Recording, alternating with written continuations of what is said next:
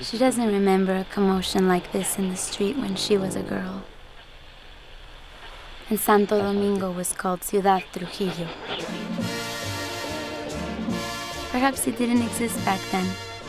Perhaps 35 years ago, when the city was 3 or 4 times smaller, provincial, isolated, made wary by fear and servility, its soul shrinking in terrified reverence for the chief, the generalissimo, the benefactor, the father of the new nation, His Excellency Dr. Rafael Leonidas Trujillo Molina.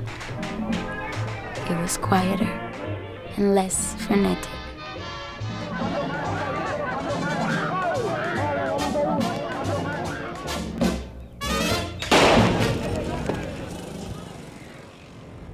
Today, all the clamor of life, car engines, cassettes, records, radios, horns, barks, growls, human voices, seems to resound at top volume,